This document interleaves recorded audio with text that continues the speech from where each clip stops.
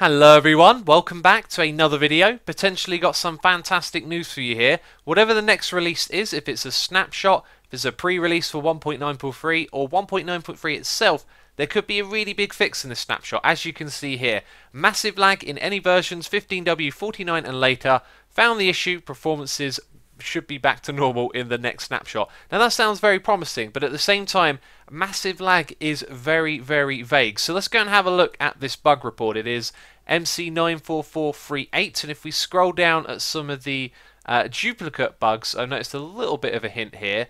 Gradually increasing server lag ends in crash. Now this is one of the things that happens on Hermitcraft a lot. We get this perpetual tick lag that goes on and on and on, and eventually the server gets restarted or shut down, and then it goes back to normal again. This may also be the sort of lag that's affecting Tango's tree farm, if you've seen that as well. And in general, if you've been playing Minecraft on a server, you have probably seen some big lag issues in 1.9. This could potentially be the fix. However, the answer is quite vague. Professor Mobius here just saying, found the issue, performance should be fixed in the next snapshot. So it may just be that the next one comes along and we have much better performance, but we'll have to wait and see. Either way, I'm excited because obviously these things make the game much more playable. So last of all, just want to say a massive thank you to my friend Mary over here for sharing this with me.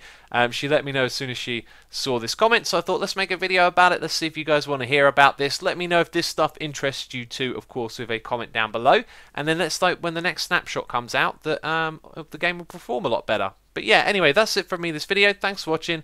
I'll catch you next time. Bye bye.